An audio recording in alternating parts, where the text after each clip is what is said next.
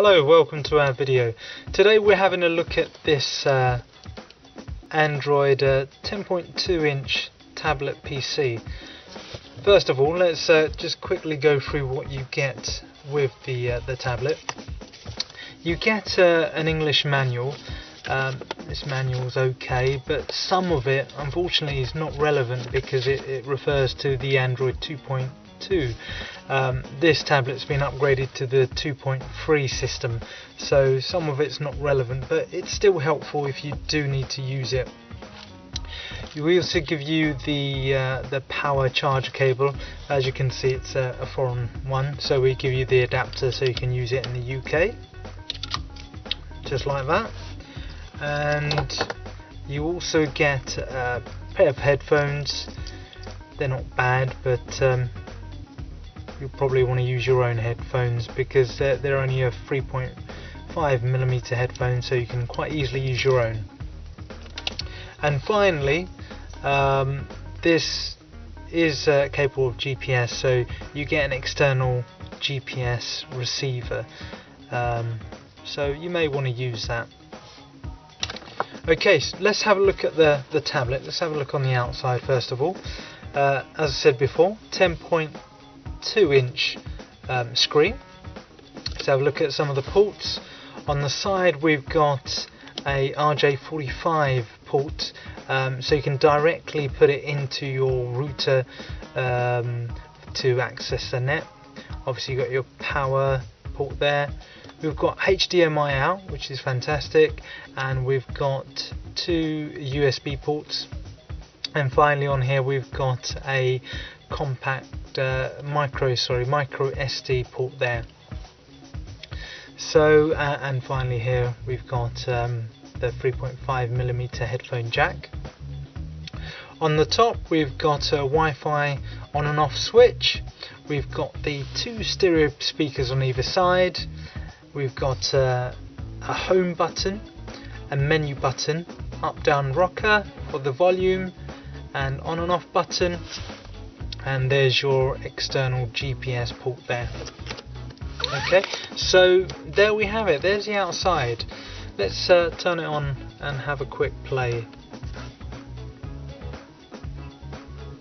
Okay, so this is our Android's home screen. We just touch to unlock, just like that. Now, first of all, let me tell you that this tablet is very nice for the money. You know, we're charging a fantastic price for this tablet. For the money, it's superb. But what you must bear in mind, this is an entry-level tablet. So as long as your expectations are towards that, you're going to be very happy with this tablet. Now, it is touchscreen, but it's a resistive touchscreen. So with a resistive touchscreen you do have to use your fingernails to make it respond. With a capacitive you can just touch. With a resistive one you do have to use your fingernails. Obviously a resistive screen would cost much more, and then obviously this wouldn't become so attractive.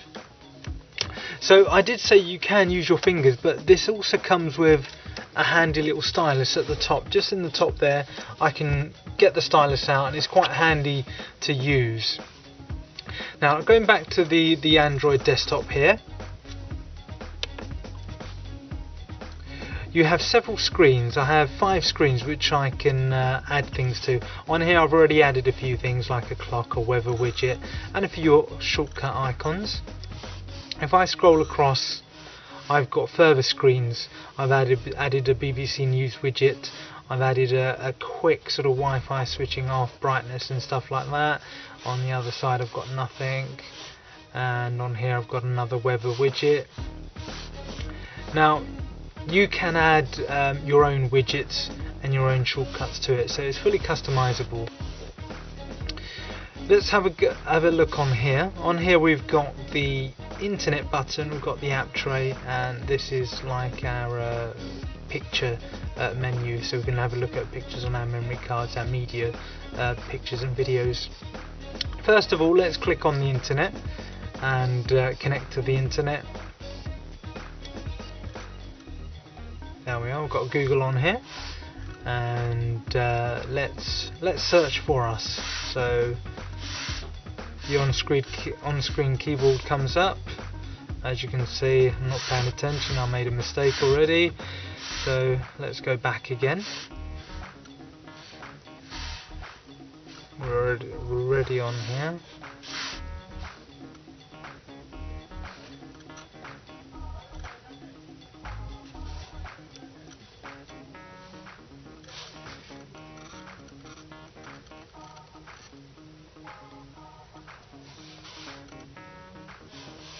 There we are, that brings us up.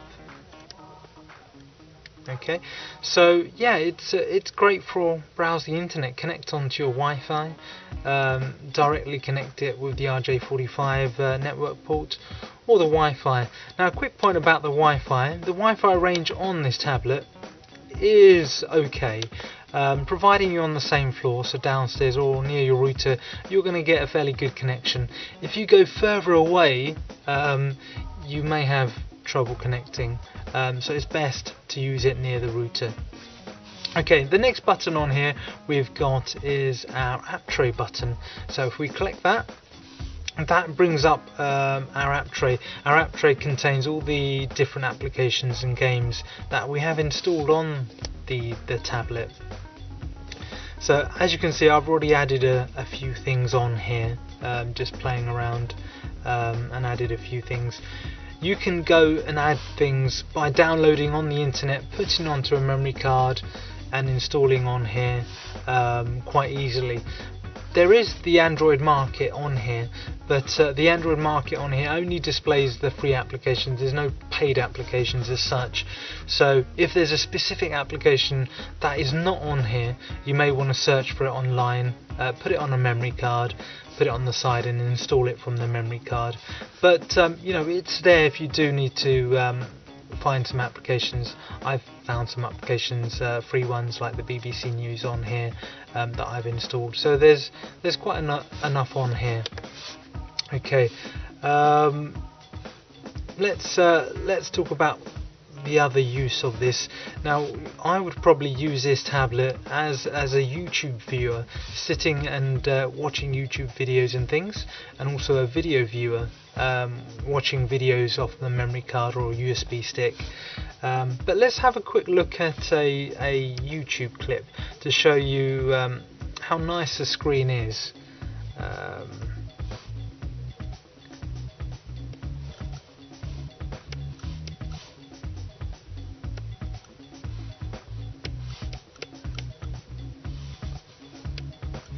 Let's have a look at the new Avengers trailer, shall we?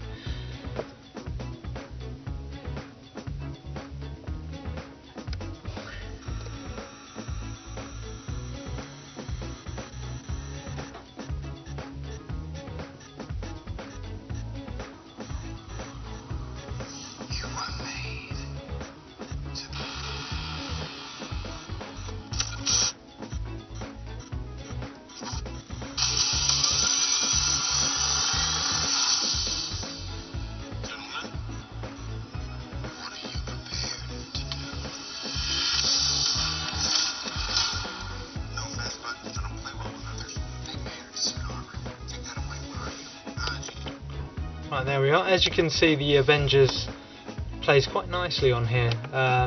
So YouTube does play quite smooth, and it loads up very quickly. Obviously, it's all depending on your internet connection. So yeah, this tablet would be great for sort of having a browse on the internet and watching YouTube clips. The other thing I would use it for is an e-reader. I've downloaded this great e-reader called Moon Reader, where I can you know, download new books. A lot of books are free to download, and you can download books directly from this application, which is great. Okay, so once you've downloaded an ebook or read it from the memory card, you can read it. On here, as you can see, it's nice and bright, and it's very clear as well. So it's a wonderful size screen to read ebooks and things. One thing I like about this application is I can switch the contrast round. So if I do this, I can have the background in black and the writing in white. Now that's particularly useful in bed, where you don't want it too bright, hurting your eyes and keeping your partner awake. So this application lets you do that. So again, that's another use for this tablet in bed reading books, or on the sofa reading books, doesn't really matter. Okay, now let's talk about games on this tablet. Now, games are probably not suitable for this tablet. If you're gonna download sort of complicated games or 3D games or racing games, you're going to encounter problems. However, if it's just sort of simple puzzle games, it shouldn't be no problem. So providing they're simple, easy puzzle games, you should be okay. But don't expect sort of 3D games and things. So this puzzle game that I've got here will work absolutely fine. It's nice and simple. It's a bit of fun. It passes the time. That's all you really need, really. Okay, so one of the things that it does do quite well is Angry Birds. It does play that fine. Now this Angry Birds is the most popular game on tablets, so it does play that quite well. And if you haven't played Angry Birds before, it's very addictive and very fun. And on this screen, such a large 10.2-inch screen, it's quite good indeed. Okay, so we're loaded up now.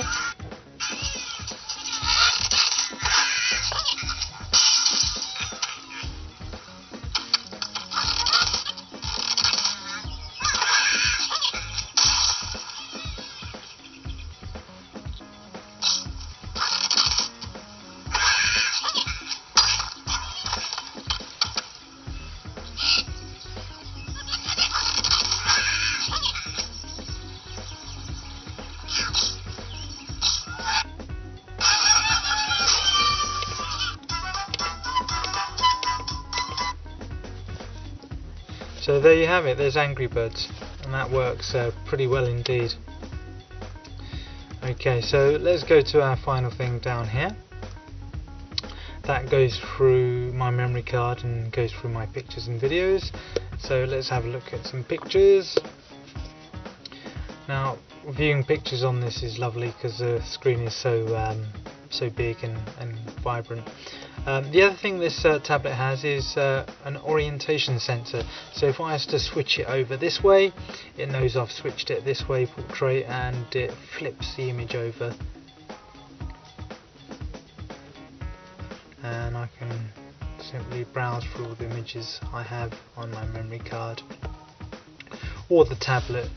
Now the tablet has got 8 GB of built-in memory, but it's very easily upgraded via the micro SD card.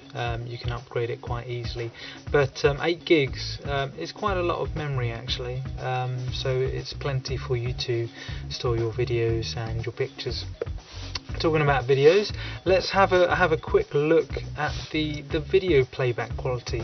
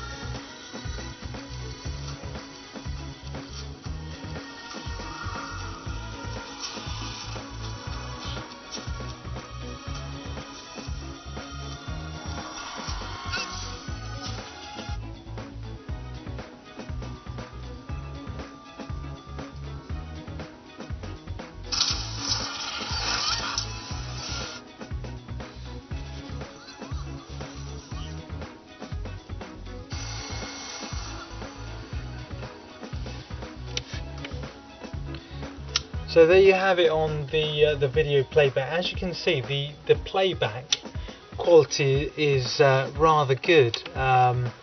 So you know, it's a good screen. Okay, I think that's it really. So let's quickly summarize this tablet.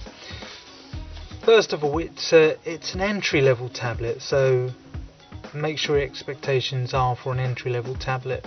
But saying that, you know, what I would use this tablet for is connecting to your Wi-Fi network at home, doing the odd bit of browsing the internet, reading books, and playing videos. So you could give this to your kids on a trip, or if you're going on a holiday, to keep them entertained, watch videos, browse the internet, read some books.